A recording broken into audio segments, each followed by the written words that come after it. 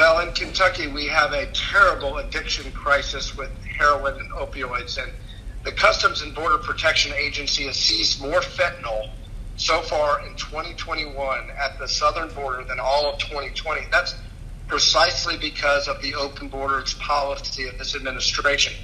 180,000 enforcement encounters at our southern border in May. That's a 670% increase from May of 2020.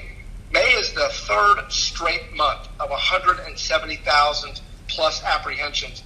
That hasn't occurred since 2000.